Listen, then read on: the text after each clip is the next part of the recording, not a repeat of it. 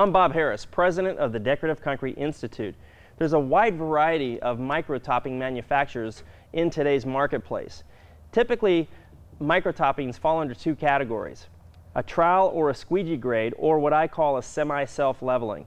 If you're working with a trowel or a squeegee grade microtopping, there are some tools that you can use to apply the microtopping.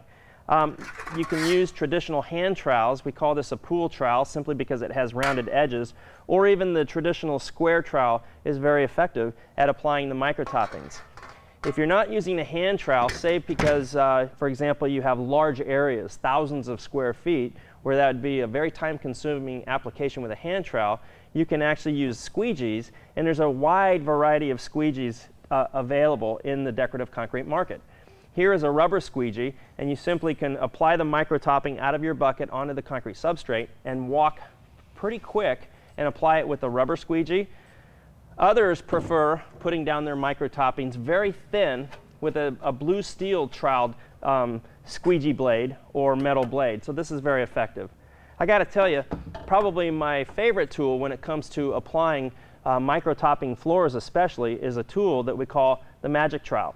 The magic trowel is a pretty simple tool, to be honest with you, and it simply is a rubber blade, but as we're going to show you, it really lays your microtopping down beautifully. So you can either do it on your knees and apply it by hand, or you can simply affix the magic trowel to a handle or a pole, and you can use the magic trowel standing up. Let's show you how these tools work.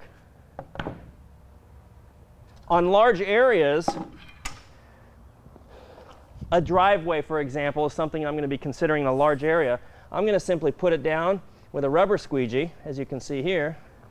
So you can really put a large area down quick, puts it down nice and thin. On smaller areas,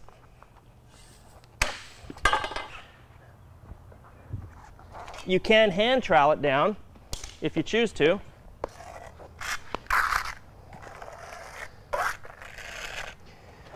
With a material like this, you're trying to put it down about the thickness of the sand. And what I mean by that, these materials are not designed for a big thick build like a self-leveling. They're designed to go down in 1/16 of an inch lifts with an overall thickness of an eighth of an inch or so. So if I pull it too tight, you can see what happens is it scrapes the sand. So I'm just gently pushing down on this trowel, putting it down in a uniform fashion.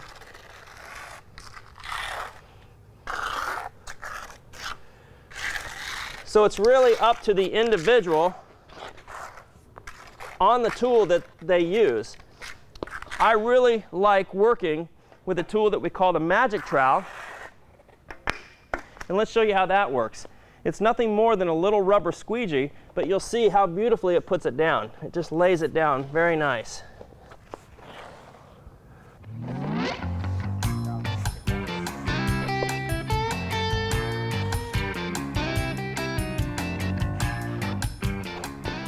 Remember, to get the most out of your tools, use them properly, and more importantly, use them safely. I'm Bob Harris.